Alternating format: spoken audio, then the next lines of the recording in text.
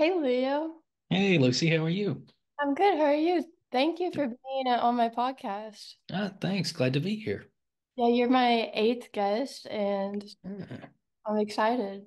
likewise. Yeah, that's I want to mention your podcast, and because I don't want to ask you any questions you've been asked before. Sure. You've been on Foodies Reviewing Movies with Callie Yep. Matthews and Bluegrass Region Voices and Views with Tom Haley. And Yep. so, can you give my audience or whoever's listening, like a little snippet of your podcast? Sure. Yeah. The 13th Floor, we're a paranormal occult conspiracy type podcast, and we have two unique components to that. One, we play a little bit more for laughs. We don't poke fun of the theories, but we're more comedy centered, and Like, also we let our listeners have tremendous agency over what we talk about. All of our episode topics are 100% listener submitted. oh, I didn't know that. Yeah. We Are you, call it feeding the vase because at the end of an episode, we'll draw from a vase our requests, and then that's what we talk about next time. Hmm. oh, um, are you taking a break from the podcast for a little bit? Because I noticed you haven't uploaded Sure. in a few. Yeah. Funny enough, so I have two co-hosts, and they're both married, and they had baby number three in December, and they had baby number two the spring prior to that. So they've been very inundated with parental responsibilities. But funny enough, I think today, and of course, people will find out after the fact, but I think today we're starting our recording back after a lengthy hiatus. So, yeah. See? So That's I'm keeping exciting. the earphones warm. Yeah. Yeah, that's exciting. Thanks. I was just listening to your last episode, and that's what I love, like how you all are like genuinely friends and have been friends from Uh, like that. I like Thank what you. Callie said is like just listening to her friends like have a conversation. Like Yeah. you can And funny enough, me and Callie and Alex and Cece, we all met in the same screenwriting class at UK. So we all met at the same time. It was kind of like this weird little breakfast club situation. yeah, that's cool. I really like Thanks. that. And that's what the name of it is, the 13th floor. Mm. I'm curious of why or what is your understanding of why people are afraid of that number? Because I know like Um, apartment buildings, they They that's like don't have a 13th floor. Yeah, and funny enough, before I even delve into that, because that's a deep little concept. yeah. Um, in the East, it's the number four because it's a homonym for death. So there's no fourth floor in Japanese hotels, for example. Oh, Which that one we know. We know that it's a homonym for death. Shin sounds like death, and it also sounds like four.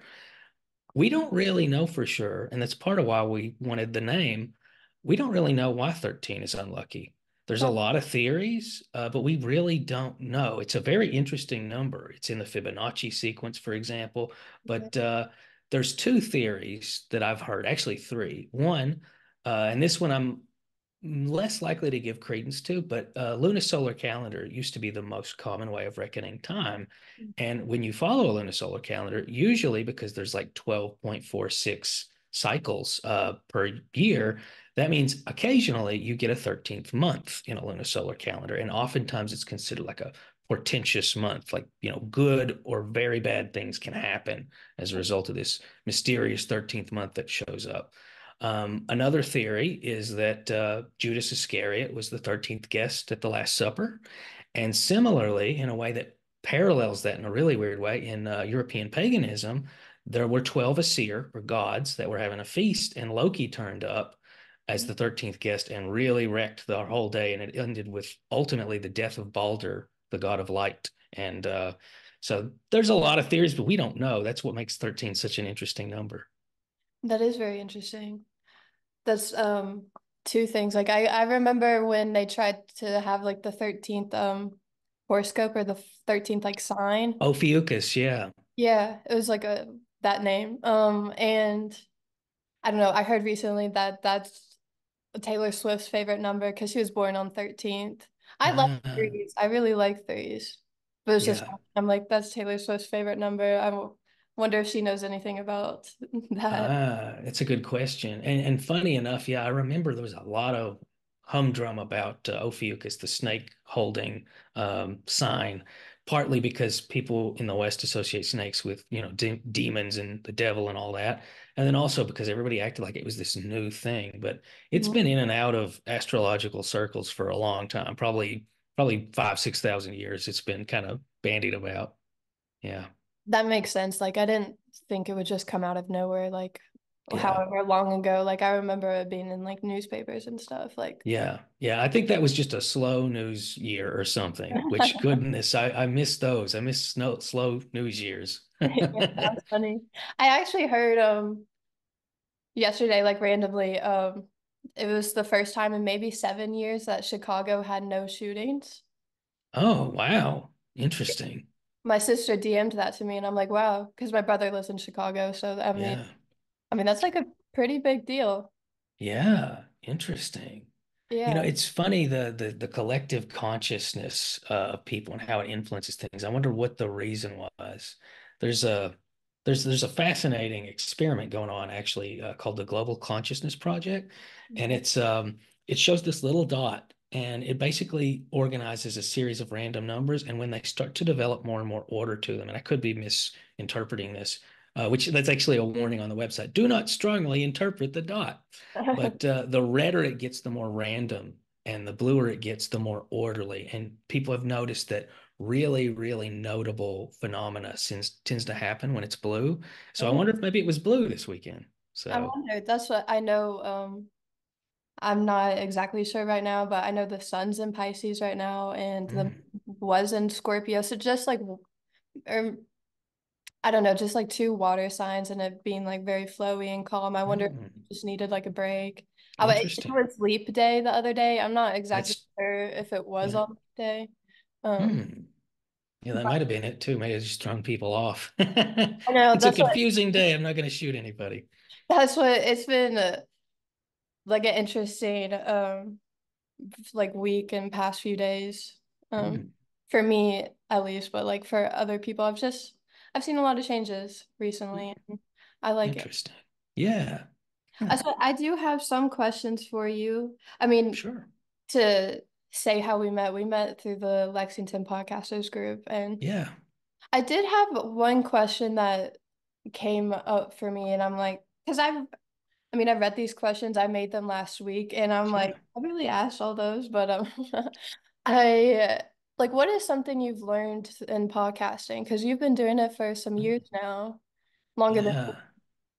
Yeah, I think the biggest thing for me, and full disclosure, I get to say this because I don't do editing or anything, so I get to be lazy about it.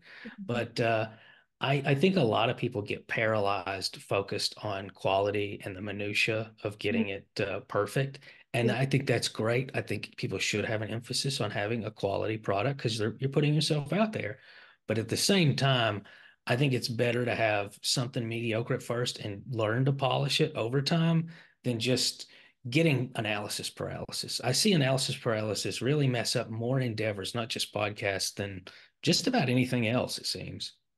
Yeah, that's a really good answer. That I Thanks. completely agree. That's what I have always wanted a podcast, and I think the analysis paralysis like stopped me, and then like just doing Sure. it is really like how you overcome things and do it. Yeah. Just going head on and doing it. So Yeah. that's a really good answer. Thanks. Has is there anything you've learned about yourself particularly? I'm just curious because my Ah, podcast is a lot about like I'm learning about myself every time I do a podcast or every time I yeah. talk to someone. I learn so much about myself or watching or listening to myself. I'm like, what? Yeah. No, absolutely. Yeah, it's hard to put into words really, but it's very fun, especially when you have co-hosts, because sometimes, quite often even, I'll say something and I'll think it's just such a normal statement, and they'll call me out. And they're like, "That's kind of a peculiar thing," and I'm like, "Really?" And it just gives you a better lens a clearer lens to kind of view your own actions and thoughts and beliefs, and it's even more fun to go back on older things when you were a slightly different person and realize, like, I'm not exactly the same person as I was then when this aired. That's, that's a really good answer too. You're really good at this. Thanks. You can tell you've been doing Thank it you. for a while. That's yeah, I've learned about myself a lot too, and Hmm. I forgot what else I was gonna say. No, No, that's it's great though. I think that's one of the real joys of life is evolving and being able to step back and see that evolution and process. Yeah. Um, and that's what's nice to have it on camera to like look back and record because our memories can be so messed up. But I remember what I was gonna say. You said something about like people are shocked by the things you say. I feel that too a lot. I'm like, this isn't normal. Like you don't think like this. Like you don't have a question like this. Like Yeah. that would be interesting with co-hosts. Yeah. Having talked to you a bit at the podcasters lunches, I'm not particularly surprised. Yeah. Yeah, In a good way though. that's I think I mean with your interest in like the cult or just like things that other people aren't interested in, like I've always found freedom of expression in that because Mhm. I always like the underdogs or just things that aren't mainstream, like Yeah. that are left out or like looked down upon. Like I've always like Yeah. gravitated towards that and the interest in that.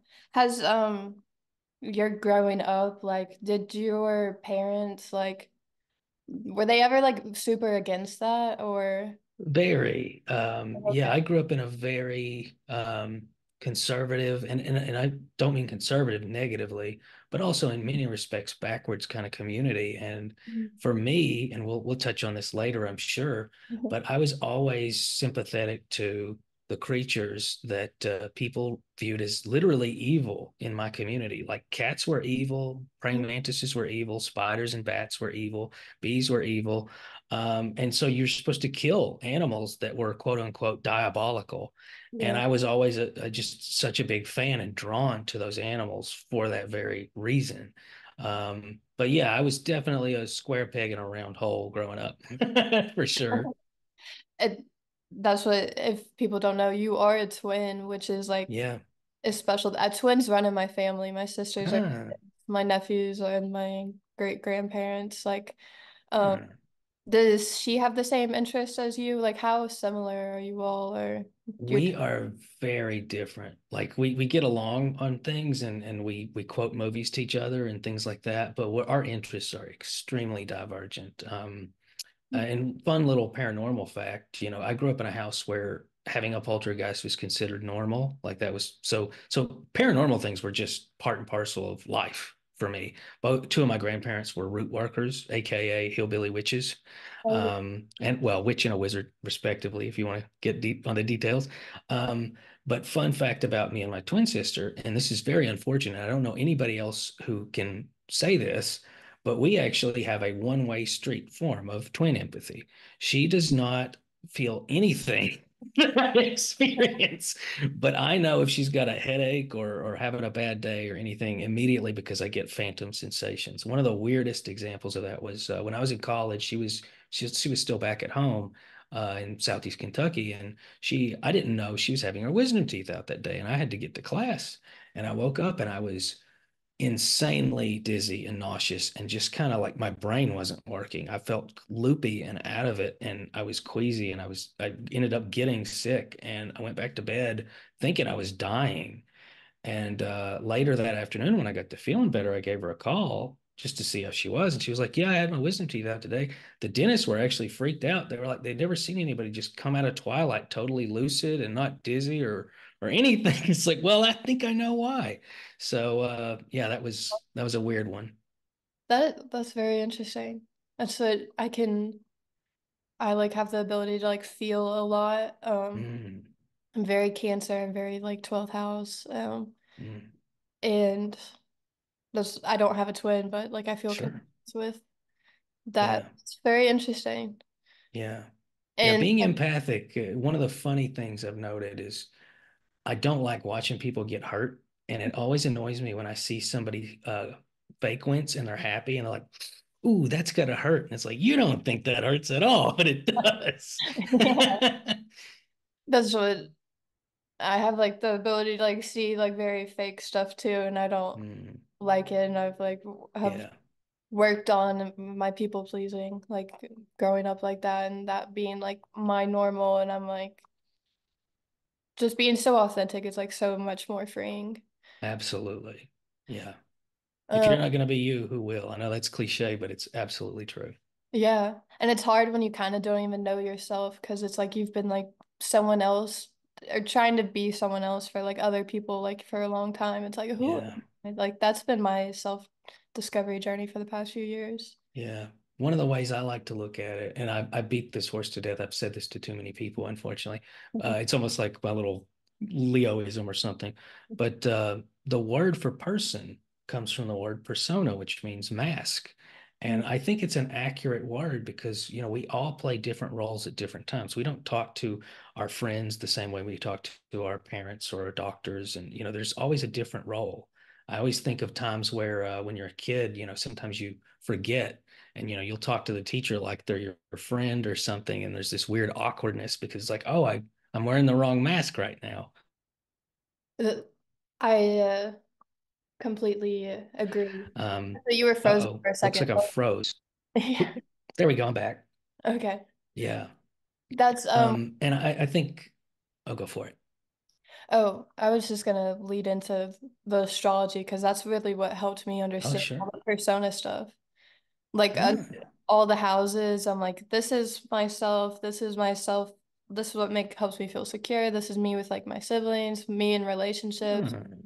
expressing myself at home. I mean, I could go through all 12, but I mean, Interesting. yeah. And that's what I keep learning more and more about astrology every day. Like I think like I mean, you could study it for like 10 years, 20 years and not know everything. Like it's constantly learning, especially with all the transits and everything. But like the Yeah. persona charts, have you heard about that? Like I mean, there's No, that's interesting. because the main one we look at is the sun persona chart. And then there's a moon, there's a Venus persona chart, Mercury, Hmm. and that's like describes more in depth of like your mind and your beauty or love. And then like Hmm. midheaven persona chart, like I learned that like a few months ago, and I've been kind of like into learning about astrology since like 2020. Um, Hmm. so Seems like a lot of people's new interests really, really peaked in 2020. That's the one silver lining from all that. yeah, I mean that's like I mean with Corona and everything, like that's Yeah. I think that's really where I started like changing. Yeah. Like, People couldn't go out, so they had to look in and see what they wanted. Yeah. yeah. Um, so what is one of my other questions?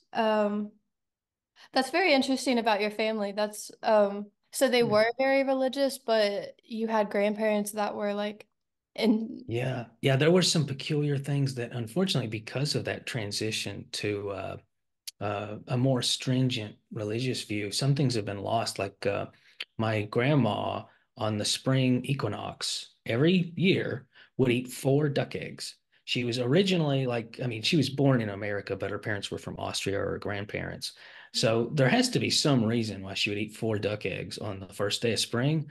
yeah. None of her children has been able to answer that question. I'm like, why did she do that? And I'm like, I don't know. It says weird heathen stuff. That's what they would call it, heathen stuff, which is a bastardization of heathenry. So yeah. She never explained it or anything. No, never explained it. She was devoutly religious, by the way, but she just brought some of the old ways with her, and they unfortunately got lost within that generation. That's interesting. Um, so did you say your parents were like studied the Bible and like that type of religion or It was really more of a community view of, these are the norms and you don't stray outside of the norms. And within a very short span of time, those norms got more strict and uh, oppressive feels a little too negative to call it, but just uh, there was a weird pocket culture that formed that the previous generations didn't have and subsequent generations don't have.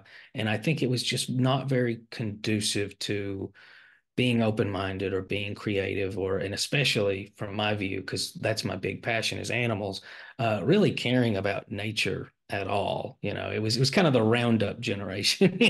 Like we'll poison it all because it's all the devil. So yeah. that is so interesting. Like I have a fascination like with cults, like and that sounds uh, culty and yeah, no, there's definitely a culty element to it. yeah, like if you don't believe what I believe, then you're wrong and you're Yeah. going to hell or just I don't know, like don't associate with other people. Like that seems like very the opposite of what like we should be doing, I think. Yeah, yeah, absolutely. I think any ideology, there's a tightrope walk. I think there's a danger on both sides. I think you could either purity spiral like they did to the point where you don't incorporate any new ideas, you panic at the prospect of new information, and as a result, you just stagnate and eventually decay and it goes away. And then the other hand, though, you can also be so open that you dilute that ideology. And then ultimately, it just kind of stops being a thing just because there's nothing really to compare it to. I think they're both equally dangerous. It's just more a question of finding a good balance between maintaining a view and also maintaining a healthy interface with the rest of the world that has different views. Yeah, I think balance is like a universal law, but like something Mm, we need. Like you yeah, can't put two on one side. That was a good way of like explaining it. thank you. Yeah.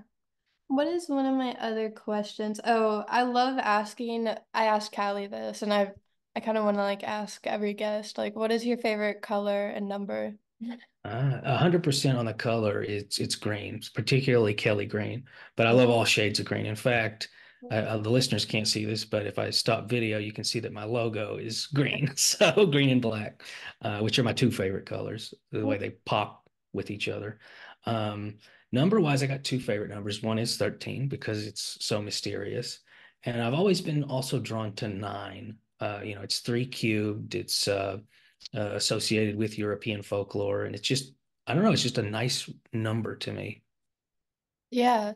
Uh, when I think of nine, I think of like endings and kind of like Mm, knowledge. Like, I think Sagittarius is the ninth one, and that like mm, represents like big adventure, open-mindedness, knowledge, mm. truth seeking. I don't know. Interesting. Yeah, that's what I feel like everything has like some type of meaning, but we can't look too much into it. And Sure. it is Yeah. all like our perception too. Like we bring our perception or project Right. it to it. That's one issue I have when people incorporate numbers and numerology to like conspiracies, because you can do that with literally anything. You Yeah. could you could find some occult association with a number. Some football player's jersey doesn't necessarily mean he's in the Illuminati. Yeah. That's what I've definitely been like gone through phases where I'm like too obsessed. Like when it first like started being interest to me, like it's one, two, three right now, and like I would just look up like every single number and like what's the meaning to this? What's the Uh, meaning? What's the angel number meaning? Like I was way too sure. obsessed with it. Interesting. Yeah. Well, I know you have a background in psychology, both from hearing it and also your hat. But have you ever read Synchronicity by Jung?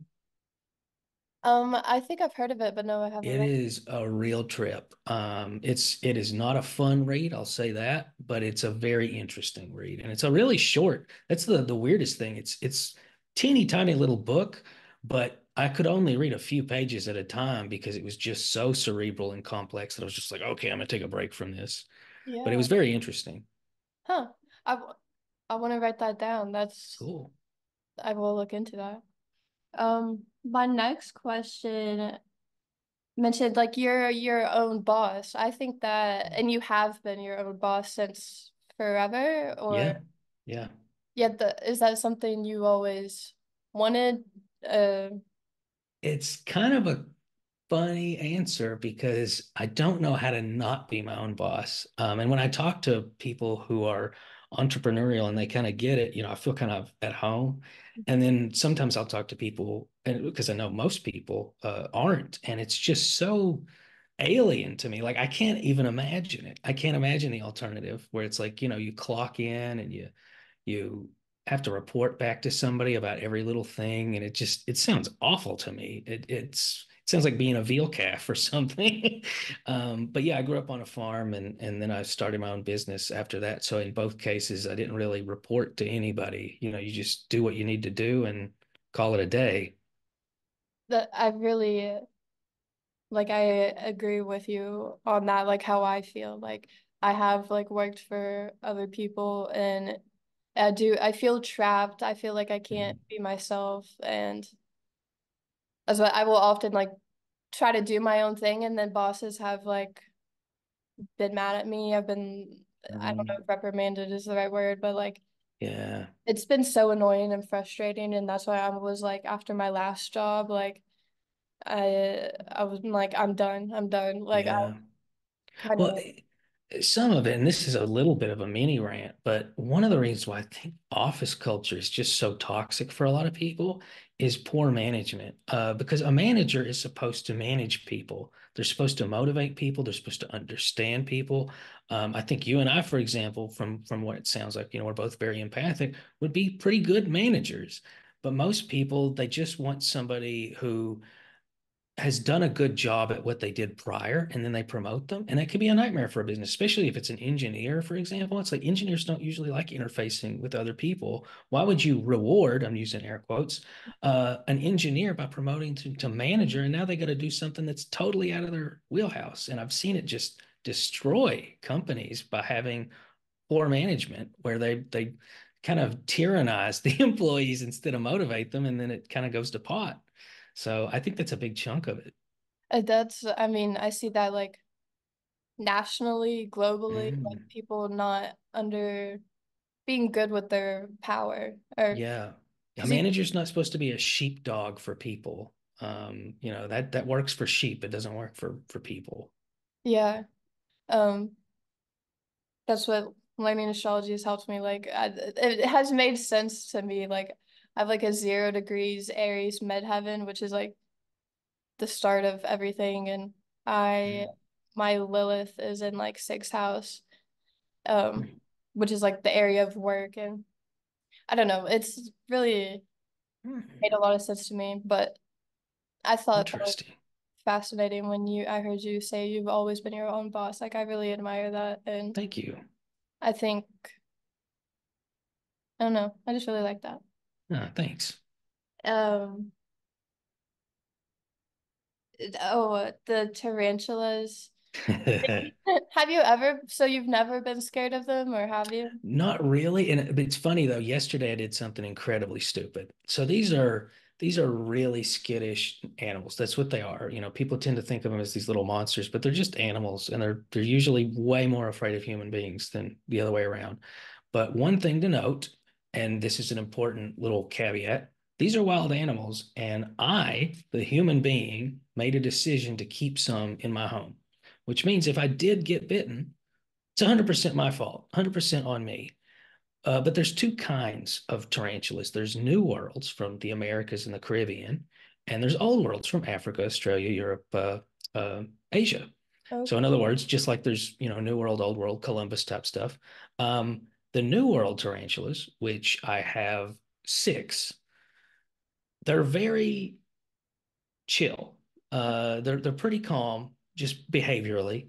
They have these little hairs on the back of their butts that it looks like, when people make it rain, they'll scratch it and it'll make this little tuft come up. It almost looks like somebody blew on a dandelion. And those little hairs are very irritating. And it's actually what itching powder is made of. It's literally made out of ground up tarantula hairs. That's their first line of defense. They're very chill normally. And if they get really upset, they might kick hairs at you. And that's not a big deal unless you put your face right in their butt, because then, you could get the hairs in your lungs or eyes, but that's almost impossible if you're not crazy. Um, and then if they do manage to bite you, it's incredibly mild. It's like a bee sting. I used to keep bees too. And, I'd actually never been stung by bees, which I'm shocked. But Really? Huh. it's not a big deal, though. You take a Benadryl and you get back to work. It doesn't even ruin your day. Huh. Old worlds, on the other hand, they don't have urticating hairs. They are a lot more defensive because they evolved in areas where there's just a lot more predators that are mammals like us. And so their venom is what is called medically significant. Now, it doesn't mean it'll kill you. In fact, nobody has ever to date died from a tarantula bite. It seems like it's not even possible, but it will cause you a lot of pain, fever, heart palpitations, nausea, terrible muscle cramps. I know a woman who was bit by an OBT, which is what I'm about to talk about, and she'd also given birth with an epidural, and she said that she'd much rather give birth without an epidural. Oh, really? So my OBT, Julius, named after the orange Julius, they're all named after beverages. I hadn't seen them in 2 weeks. And that's another thing about these pets is the reason why a lot of people like a lot of them. They're really cheap and easy to take care of. So 10 versus one's not that different, but also you don't see them every day. They're very shy little animals. I hadn't seen Julius in 2 weeks. So I was like, Julius must be dead. There's something wrong. And Julius was just a baby, but something had to have gone wrong. So I decided, well, I'm going to clean out their enclosure. I'm going to see if I find their body just to confirm. So I get in and I'm rattling the enclosure. I'm take the lid totally off. I even leave the room at one point, which you should never, ever, ever do. And I'm tearing up silk, which is like ballistic fiber. It's so thick with these tweezers. And I didn't find them. And I thought, well, shoot, I guess I'll try to find them later. So I put the lid back on. About 10 minutes later, they're repairing the damage that I'd done to their web. They could have bit me. They're literally people joke they're calling orange bitey things because they're very defensive. I was incredibly dumb. I really put myself at risk, and I'm glad that it didn't end poorly because you shouldn't make assumptions with a wild animal. That's funny. That is so fascinating. I don't have any tarantulas, but one of my first Sure. memories was like my preschool had tarantulas. Oh, So that's wow. part of my first memories is being around them. Wow. That Yeah. is really unique. That's a very progressive preschool. I'll say that. It was a Back at my Montessori preschool, they would have killed it, but yeah. one.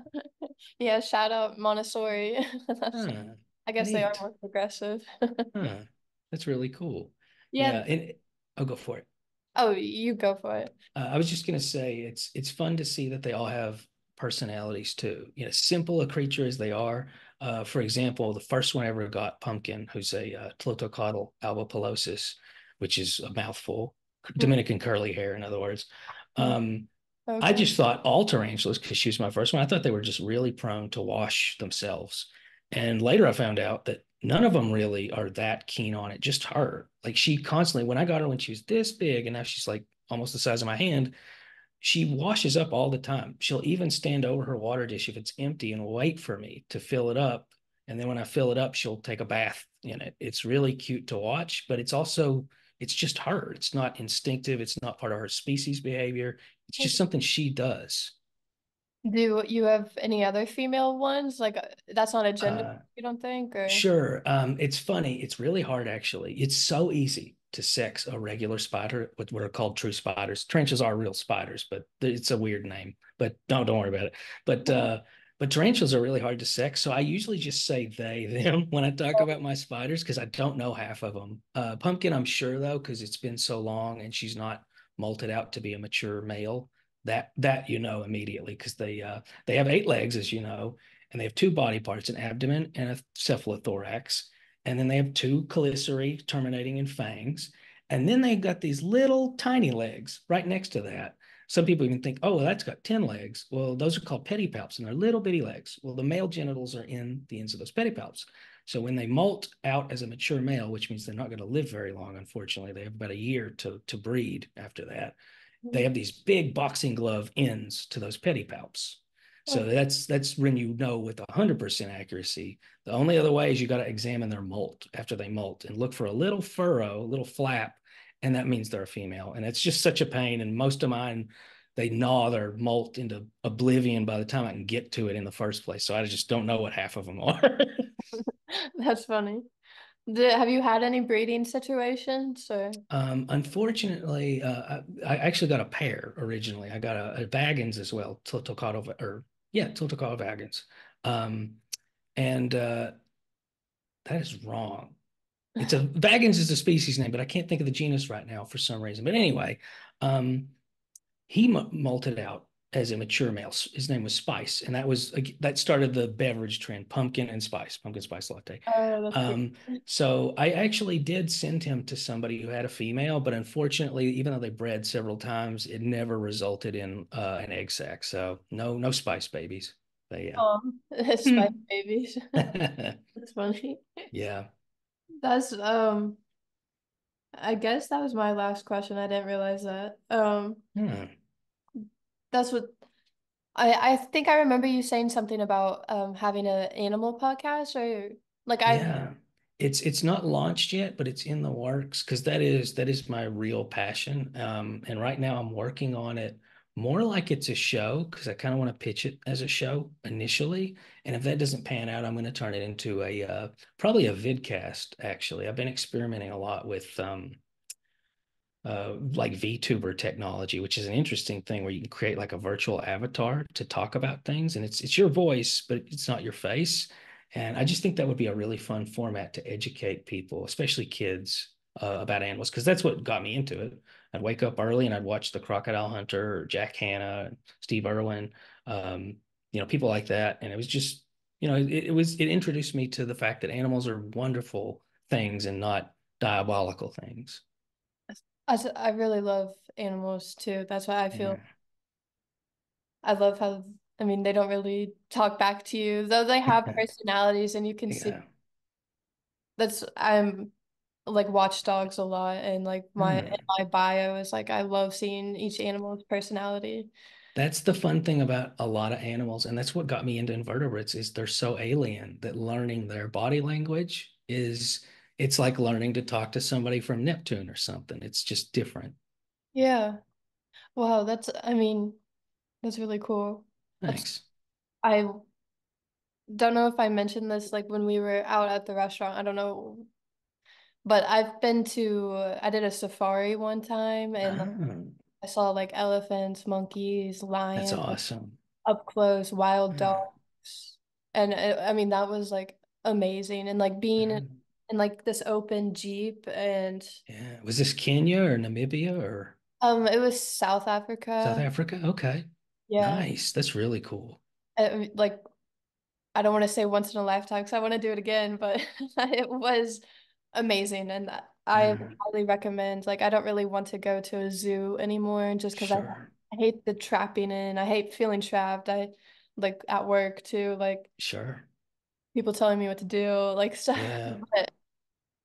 But I don't really want to support a aquarium or zoo again. Like seeing them in their element and like praying, Sure. like watching them how they operate, like they Yeah. something spot. Like I saw like a cheetah, um, or the other one I forget, but Leopard?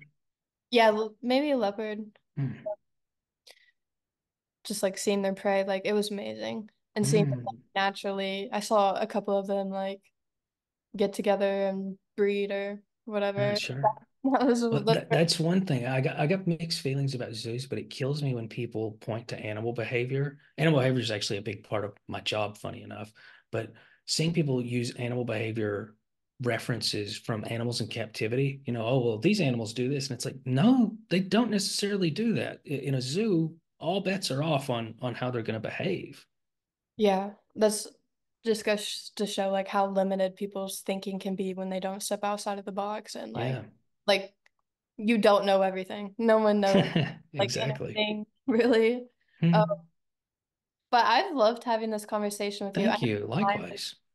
running low, so I don't want to be like Sure. cut off before I say like No, no thank you. worries. Oh, Yeah. thank you. It was great being on here. This was really fun. Yeah, I mean I hope we can do it again. I'd love to. I'm very Sounds good. Just let me know. Hmm. yeah. So I'll see you in a couple weeks probably. Sounds good. Have a great rest of the day. Thanks for having me. Thank you so much. Bye, Leo. Bye.